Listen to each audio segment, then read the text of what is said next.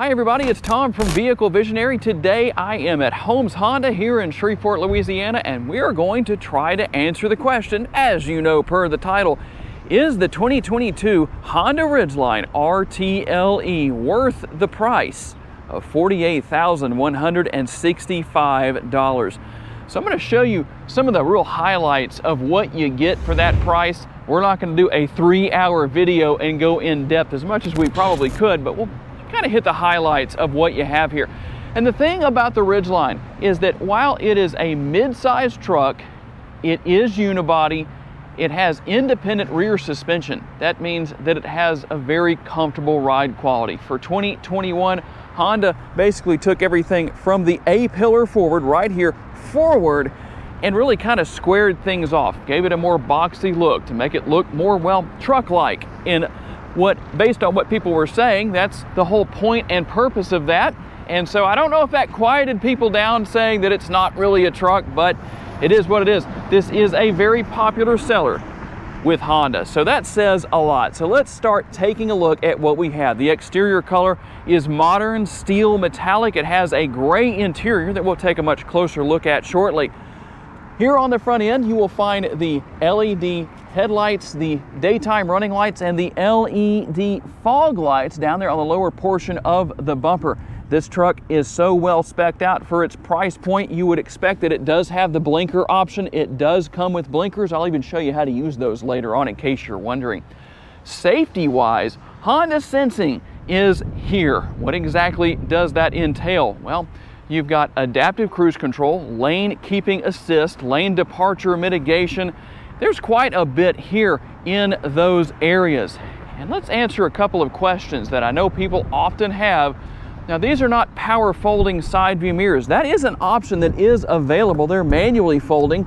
But the other thing that people like to know about, the turn signal indicator. Is it built into the side view mirrors? I don't have to answer that question for you. And while there's only one engine option available, what's under the hood here is not exactly lacking. Let's open the hood and take a look at exactly what that is. One thing I did not mention earlier, we were talking about some of the changes that came about for the 2021 models that obviously carried over here to 2022, is the fact that these trucks are no longer available with front-wheel drive. All of them, no matter what the trim level, come standard all-wheel drive. And under the hood here is the 3.5 liter V6. It makes 280 horsepower, 262 pounds-feet of torque, made it to a 9-speed automatic transmission.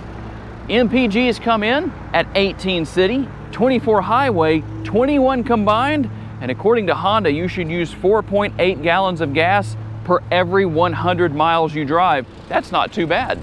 All right, guys, let's take a quick look at the remote. As you can see, everything you would expect to see there. And I know a lot of you really like the feature right down here. It's going to be the remote start feature. Tire size is 245/60 at all four corners, wrapped around 18-inch wheels. And I apologize for the fact that, well, somebody's mowing grass over there. These guys seem to follow me around. So if you like chrome, well, you have a little bit of that here with the door handles. You're gonna have your button right here that can allow you to open the interior right there with the remote on your person. That's easy. Got some chrome surround on the windows right here. And there is a power rear window. But right here is one of the most important features of the Ridgeline that really sets it apart from other trucks. Obviously, you have the traditional way of opening the rear tailgate. Doing that one-handed, so that'll tell you that that's not too terribly heavy. But with the bed trunk being right here, you really can't reach anything if you open that bed trunk, which let's see if I can do that from this angle. There we go. That would just be impossible. Thankfully, Honda has thought of that. Right under the all-wheel drive logo, or a little bit to the left, is a release that allows you to open the tailgate in a very much non-traditional way so that you can access this multitasking bed trunk. How is it a multitasker? Well, you can store your floor mats in here if you want to. That's always a good thing, right?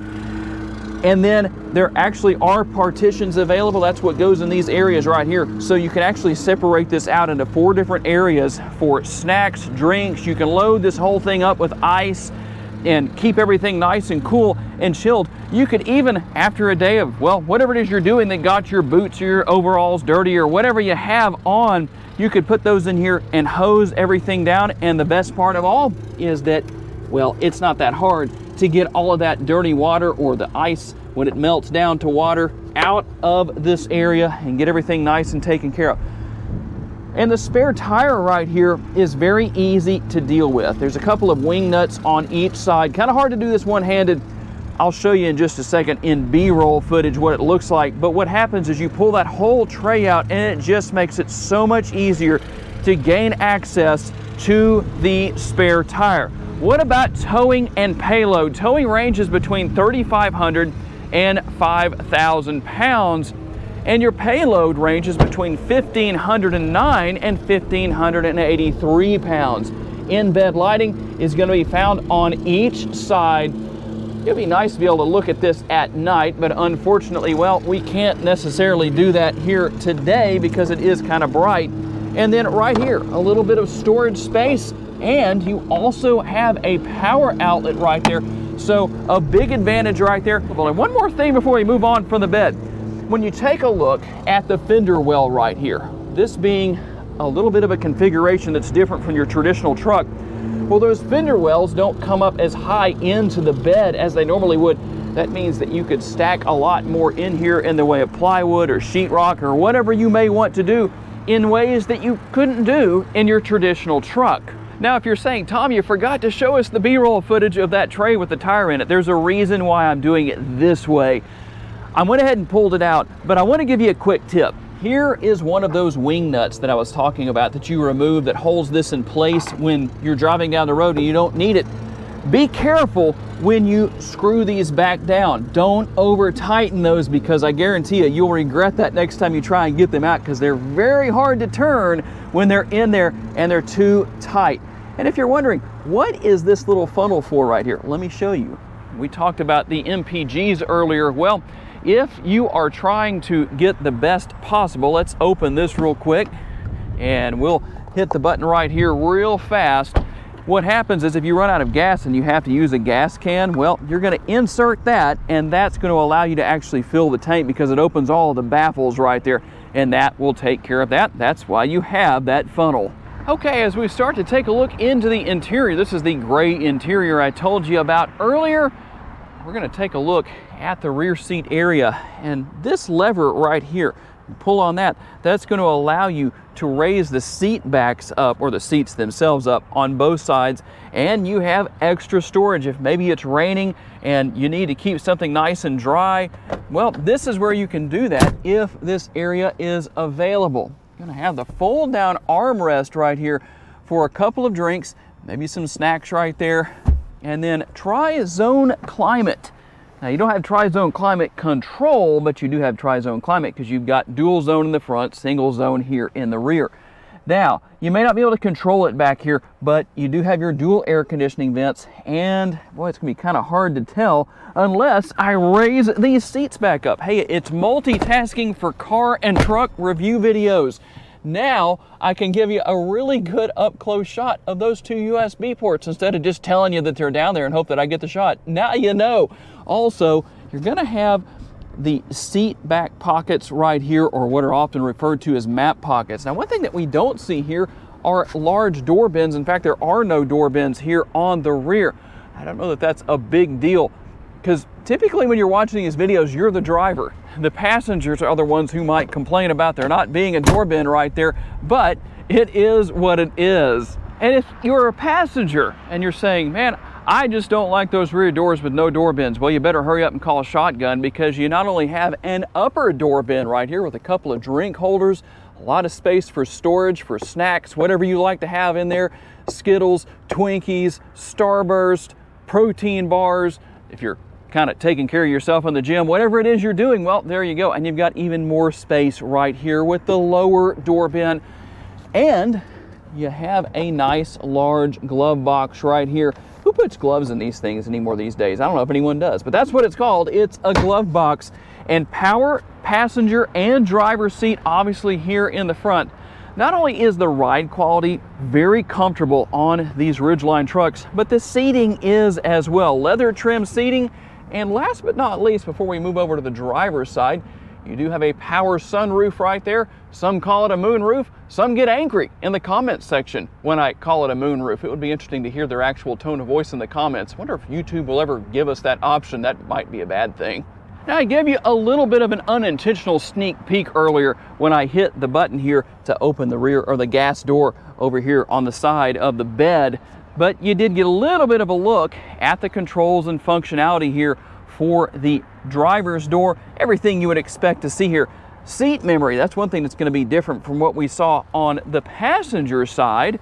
And then you're going to have the rubber mats here. If you go out and boots or shoes or whatever are dirty, well, those rubber floor mats come in handy. You can take out the carpet, the floor mats that are actually hidden back there in the bed trunk that we looked at earlier. Now, if you want to drive in snail mode, as I like to call it, jokingly, but econ mode, it does make a little bit of a difference when driving out on the road to drive in econ mode. You can tell, but it's not a dramatic difference.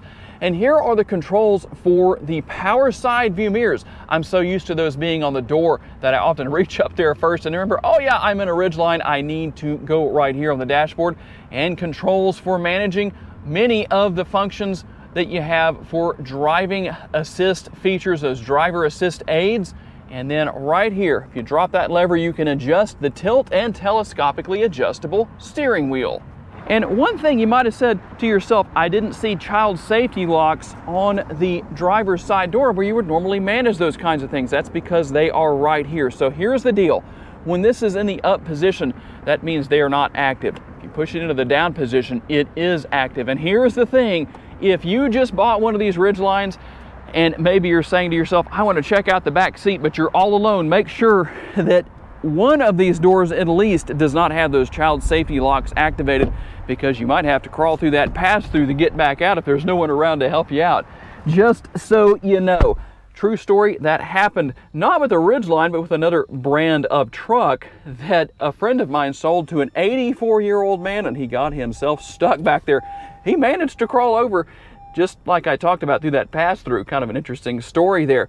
And right here, I told you that this truck came equipped with the blinker option, so you can make those blinkers work out there. When you're turning to the right or changing lanes to the right, you push it into the up position. And the same thing for the left, right there, you push it into the down position, just in case you wondered if you've never been able to afford a vehicle that has that option before. I know some of you haven't been able to, because I never see blinkers working on your vehicle, and that's the only reason that would happen. Yeah. A little sarcasm there, just for the fun of it.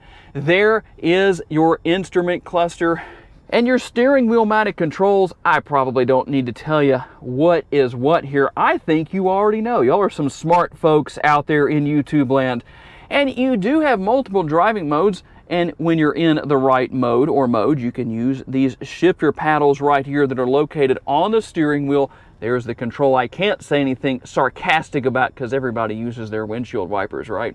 It is what it is, just having a little fun there. Speaking of driving modes, I mentioned one of those earlier. We have our push button shifter right here. Tell me down in the comments, are you in favor of the push button shifter, or would you rather see a more conventional shifter here? Or maybe ask Honda, tell them down in the comments. I know we'd have to move the control for the windshield wipers here, but would you rather have a column shifter? That'd make it even more truck-like. But here is the control for, you can go into either drive right here. Let's go through this in sequence. Drive, you can go into sport, or you have a couple of more modes you can select right there. Let's take a look at exactly what happens on the dashboard. You've got D, you've got S, and then we've also got normal, we've got snow, we've got mud, sand, and that is a full run through all of our driving modes.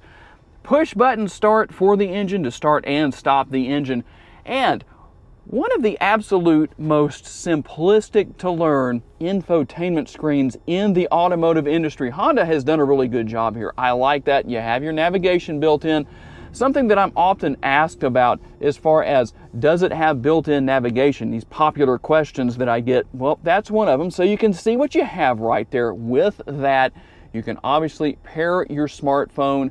there is quite a bit here. Trying to keep my arm out of the shot as much as I can. You can see what all is there. And let's do this right here. I'll show you some of the features you can go through. I'm just going to show you what's on the screen right there. Obviously, you can control your truck bed audio with those speakers that some of these trucks do and don't have. And then something that's very interesting here, a little bit of an interesting side note. For 2021, we saw the return of this knob right here because people wanted to be able to control the volume of the radio and all of that kind of functionality with that knob. Kind of an interesting thing. And like I said, you have your dual zone climate control, really 3 zones of climate control, but dual zone here in the front.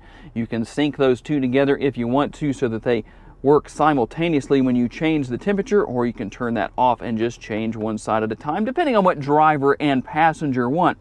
Now, one thing I have to say I'm a little jealous of, if I was going to own a Ridgeline, I might have to go buy it in Canada because you don't just have heated seats. In fact, in an area where it gets as cold as it does in Canada, you would think that you would have heated only as opposed to here in the States, but they have heated and ventilated up there. We have heated only, but it is what it is. Here's a little bit more of that connectivity, and let me put my phone down here so you can see the wireless charging pad in action, just in case you're wondering.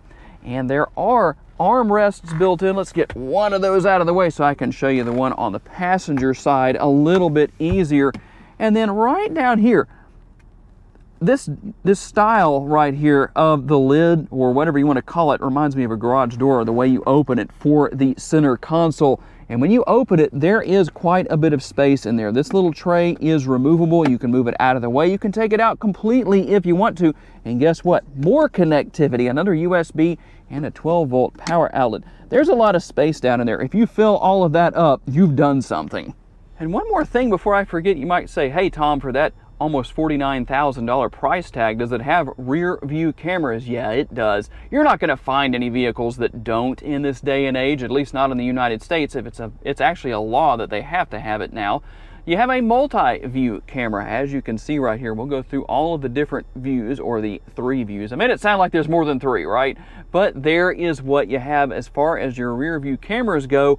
That answers your question if you had that question. All right, now that we've done our tour of the 2022 Honda Ridgeline RTL-E, stickering for $48,165, tell me what you think down in the comments.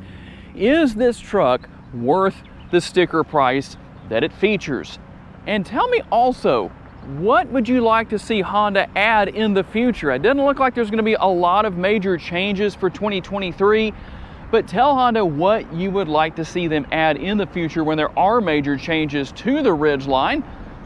It's always good to leave that feedback because you never know who is looking at your comments. And the number one thing I know that a lot of you ask for is actually kind of surprising to some other people, is that you would like to see a hybrid powertrain under the hood.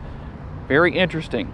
Got to say a special thanks to my friends here at Holmes Honda for loaning me this Ridgeline for the day, and all of you for being kind enough to take the time to watch and give me the opportunity to give you a vision for your next vehicle. If you enjoyed this video, make sure to check out another of the videos that's on the screen right now, and I will see you there.